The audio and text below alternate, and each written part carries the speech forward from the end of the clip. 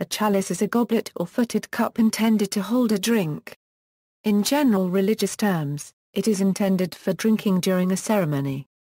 Religious use Christian equals. In Roman Catholicism, Eastern Orthodoxy, Oriental Orthodoxy, Anglicanism, Lutheranism and some other Christian denominations, a chalice is a standing cup used to hold sacramental wine during the Eucharist. Chalices are often made of precious metal, and they are sometimes richly enameled and jeweled. The gold goblet was symbolic for family and tradition. The ancient Roman chalice was a drinking vessel consisting of a bowl fixed atop a stand, and was in common use at banquets.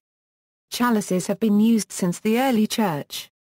Because of Jesus' command to his disciples to do this in remembrance of me. And Paul's account of the Eucharistic rite in 1 Corinthians 11:24-25, the celebration of the Eucharist became central to Christian liturgy. Naturally, the vessels used in this important act of worship were highly decorated and treated with great respect. A number of early examples of chalices have a large bowl and two handles. Over time, the size of the bowl diminished and the base became larger for better stability. Over time, official church regulations dictated the construction, blessing, and treatment of chalices. Some religious traditions still require that the chalice, at least on the inside of the cup, be made of gold. In Western Christianity, chalices will often have a pommel or node where the stem meets the cup to make the elevation easier. In Roman Catholicism, chalices tend to be tulip-shaped, and the cups are quite narrow. Roman Catholic priests will often receive chalices from members of their families when first ordained. In Eastern Christianity, chalices will often have icons enameled or engraved on them, as well as a cross. In Orthodoxy and Eastern Catholicism, all communicants receive both the body of Christ and the blood of Christ. To accomplish this, a portion of the lamb is placed in the chalice, and then the faithful receive communion on a spoon. For this reason, Eastern chalices tend to have larger, rounded cups. In the Russian Orthodox Church, the faithful will often kiss the foot of the chalice after receiving Holy Communion. In other traditions, they will kiss the cup. Although Orthodox monks are not permitted to hold personal possessions, the canons permit a higher monk to keep a chalice and other vessels necessary to celebrate the divine liturgy. In the early and medieval church, when a deacon was ordained, he would be handed a chalice during the service as a sign of his ministry. Early written accounts of the ordination of deaconesses also reflect this practice. In the West, the deacon carries the chalice to the altar at the offertory. In the East, the priest carries the chalice and the deacon carries the paten. Only wine, water and a portion of the host are permitted to be placed in the chalice, and it may not be used for any profane purpose. The chalice is considered to be one of the most sacred vessels in Christian liturgical worship, and it is often blessed before use. In the Roman Catholic Church, and some Anglo-Catholic churches, it was the custom for a chalice to be consecrated by being anointed with chrism, and this consecration could only be performed by a bishop or abbot. Among the Eastern churches there are varying practices regarding blessing. In some traditions the very act of celebrating the sacred mysteries is the only blessing necessary. In others, there is a special rite of blessing. In some Eastern traditions this blessing may be done only by a bishop, in some it may be done by a priest. In any case, in both the East and the West, once a chalice has been blessed, it may only be touched by an ordained member of the higher clergy. In the Russian Orthodox Church a subdeacon is permitted to touch the holy vessels, but only if they are wrapped in cloth. The Holy Chalice. In Christian tradition the Holy Chalice is the vessel which Jesus used at the Last Supper to serve the wine. New Testament texts make no mention of the cup except within the context of the Last Supper and give no significance whatever to the object itself. Herbert Thurston in the Catholic Encyclopedia 1908 concluded that no reliable tradition has been preserved to us regarding the vessel used by Christ at the Last Supper. In the 6th and 7th centuries pilgrims to Jerusalem were led to believe that the actual chalice was still venerated in the Church of the Holy Sepulchre, having within it the sponge which was presented to our Saviour on Calvary. Several surviving standing cups of precious materials are identified in local traditions as the chalice. Holy Grail. An entirely different and pervasive tradition concerns the cup of the Last Supper.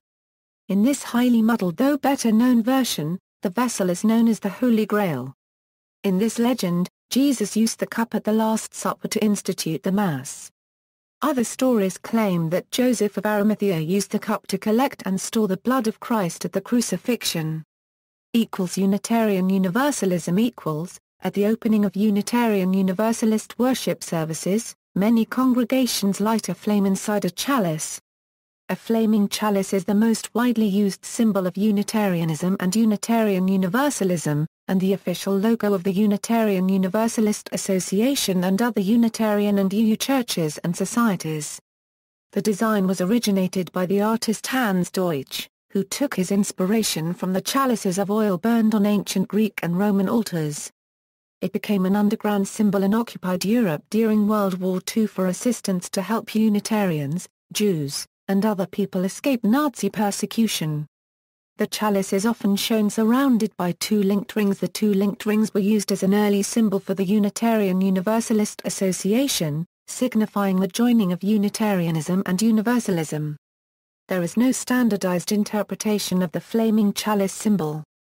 In one interpretation, the chalice is a symbol of religion freedom from the impositions of doctrine by a hierarchy and openness to participation by all. The flame is interpreted as a memorial to those throughout history who sacrificed their lives for the cause of religious liberty. In another interpretation, the flaming chalice resembles a cross, symbolic of the Christian roots of Unitarian Universalism. Wicca. In Wicca, a chalice, as a feminine principle, is often used in combination with the aim, as male principle. Combining the two evokes the act of procreation, as a symbol of universal creativity. This is a symbol of the Great Rite in Wiccan rituals.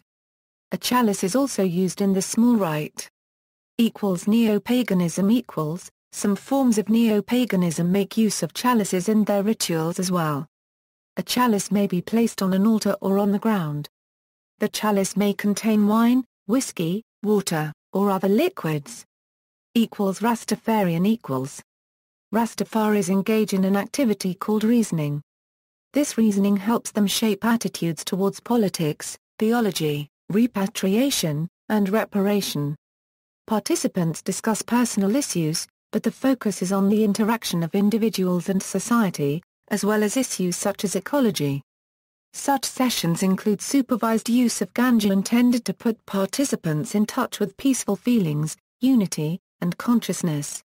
Rasta philosophy describes ganja-conscious humans as the temple of God, within which God dwells. Using ganja is said to stimulate this inner being through spiritual discourse. In these sessions, ganja is smoked in joints or in a chalice, although Rasta witnesses said chalice smokers had to be very mature and clean-spirited due to the powerful hits delivered by this unique and potent form of inhalation device. Poison chalice. The term poison chalice is applied to a thing or situation which appears to be good when it is received or experienced by someone, but then becomes or is found to be bad. The idea was referred to by Benedict of Nursia in one of his exorcisms, found on the St. Benedict medal, Vade Retros Satana. Nunquam suade mirivana. Sant Malacuri libers. Ips venena bibers. William Shakespeare uses the expression in Act I Scene 7 of Macbeth. It occurs in the opening soliloquy of the scene when Macbeth is considering the ramifications of the murder he is plotting. But in these cases, we still have judgment here. That we but teach, bloody instructions, which, being taught, return, to plague the inventor, this even-handed justice, commends the ingredients of our poison-up chalice, to our own lips. It's also a term to describe coaching a sports team with a history of winning championships. One feels lucky to manage such a club but then ends up under pressure to win a championship, get a great result within the first year, or they're fired. Heraldry, media related to chalices in heraldry at Wikimedia Commons. The use of chalices as heraldic devices is not unusual, especially in ecclesiastical heraldry. A number of cities and regions also make use of the chalice. For instance, The coat of arms of the municipality of Fann is in the district of Prague. Currency TTIGAU Davos in the Swiss canton of Grauba. 1 quart in Den bears a gold chalice on a solid blue background. Gallery. Other usage. In French-Canadian culture, particularly in and around Quebec, the use of the names of holy objects such as car Saint-Lice can be an alternate form of cursing. Somewhat equivalent to the American word goddamn, or the phrase God damn it, the use of car Saint-Lice, or tabarnak as an interjection is not uncommon in Quebec. For example, car Saint-Lice. I forgot to lock the front door, or muttering tabarnak under your breath after you get a flat tire. Presumably a derivation of taking the Lord's name in vain. In Serbo-Croatian, it has coined the word angstra malika, which means a glass cup.